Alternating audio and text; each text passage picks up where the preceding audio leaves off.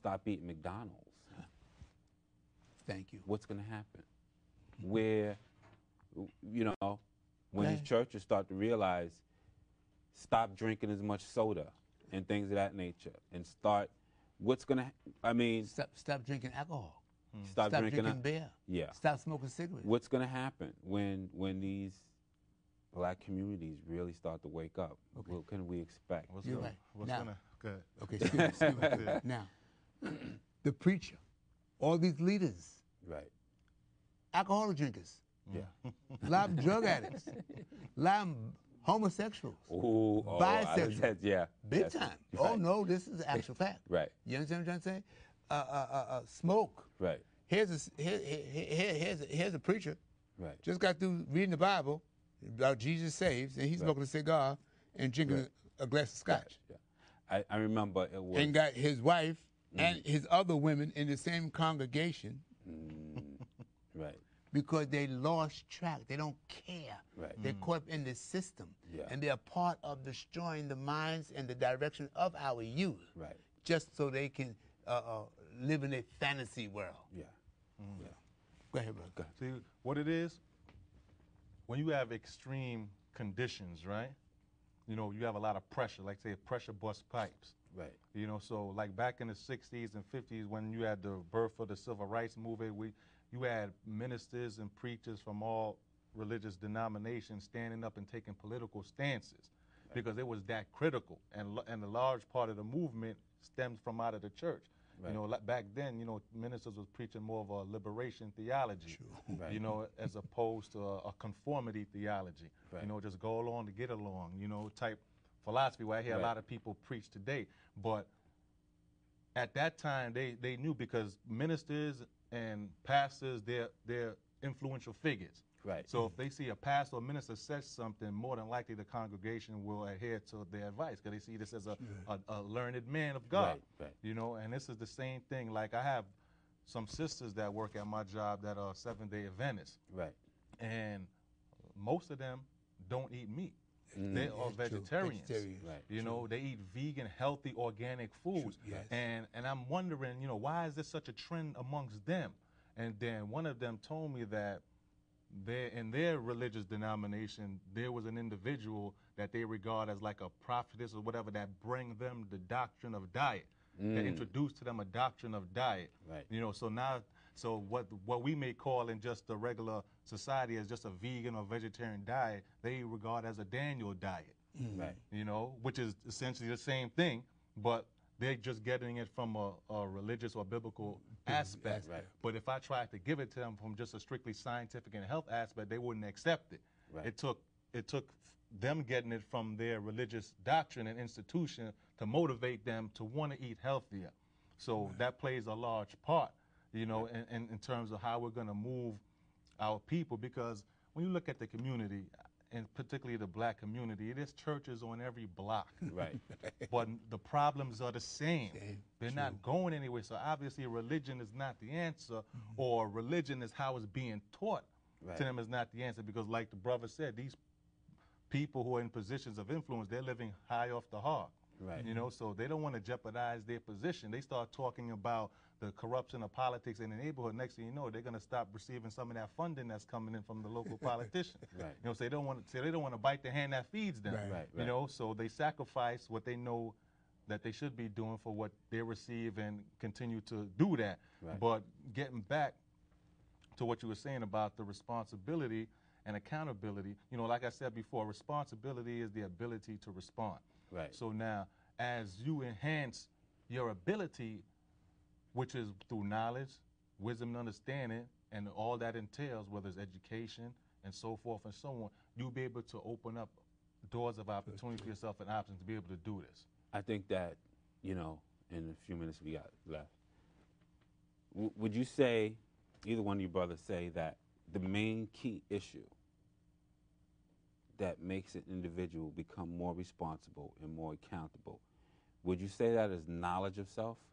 Actually getting knowledge of self, finding out who you are as an original man, finding out your position, finding out who you are, who they are, who's who, who's this, who's who on the face of the planet Earth, trying to...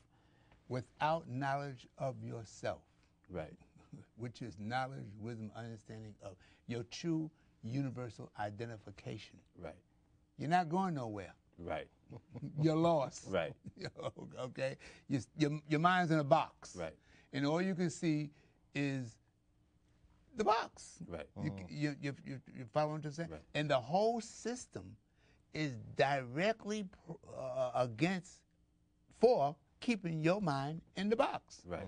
They don't want you out the box. Right. Because once your mind come out the box and you can see, know, understand the reality of life, Right. you're free. Right. And once you're free, spiritually, mentally, and physically, you will surpass them. Right. Their world is over. McDonald's is out of business because you're Right. not eating McDonald's. Exactly. Kentucky Fried and Burger King is out of business. Right. The alcohol industry is out of business. Right. The smoking industry is out of business. All the drug is out of business. All these corrupted, destructive forces that is used to keep us, to destroy us and keep us down. This is what the Most Honorable Elijah Muhammad been teaching for the last Absolutely. 44 years. Right. You don't have to do no harm. You don't have to argue. Right. We don't have to fuss. You don't have to fight.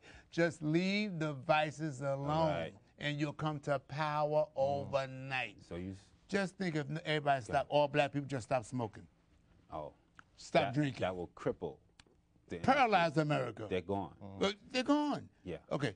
No alcohol, no drugs, no tobacco, and no gambling. That's it. That's it. America will fall down their face. Right. And hey, you put it, so we are basically in an economic war to some degree. It is an economical war because they're getting Financially, you know why it's an economical war? Because they're getting rich while they destroy us. if every black person stopped eating bacon McDonald's, bacon double cheeseburgers, that's it. Yes, They're out of business. they're out of business. Yeah. See what it is? Is a good business person responds to a demand. Right. You know, so when see new businesses and industries pop up all the time Right. based on the changes that take place in society. Right. So now a supermarket like, Pathmark or something like that, that was never known. Pathmark is not a place where you go to get healthy food. Right. You know? But because of the changing dynamics Right. in the community, people want to eat healthier, and they are eating healthier. That has forced. A businessman says that, you know what, we have to get into that market. Go ahead.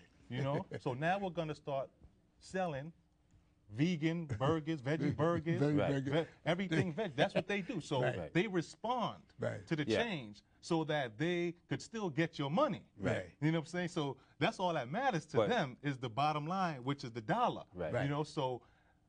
But we have to keep in mind, us too as conscious people must keep in mind there's always an economic aspect to everything. Right. Even righteousness. Oh, There's okay. nothing wrong with Right.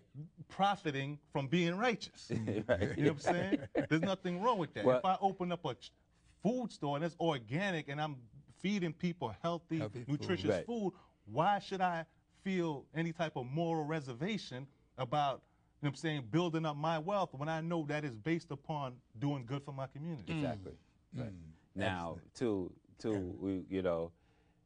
you said they open up the problem is that they went from they opened up the vegan burger market, but is the poison in the vegan burgers now? Right. Well, you have to Oh, yeah. you have See? to look at that. Po- Read the because- labels. Wait a minute. Everybody Yeah. knows Right. meat is destructive to the body. Right. They know that. Right. Why do they still eat it? Yeah. Right. Everybody knows, Big I time, don't eat pork. But everybody knows the same thing a pig eat, a chicken Right. eat. Right. So why are you still eating chicken? Chicken. Yeah, exactly. You understand what I'm trying to say?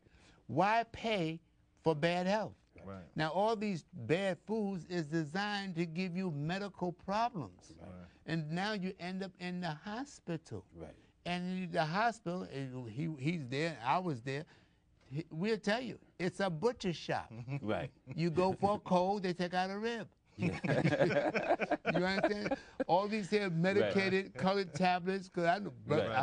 I know what I'm talking about. Yeah. All these different tablets and pills and Right. things that they think is good for, that the people think is good for them, they're just colored, harmless powdered pills. Right. Harmless. Yeah. And you taking it and you'll psych yourself up like you feel better. And most and of you're the, getting worse. most of the time, you get sick because of the food that you eat. 99%. Yeah. 99% of your medical problems comes from the pork. From the pork. Yeah. 99. Yeah. So we have women Wait, left. and the preachers know this, Yeah.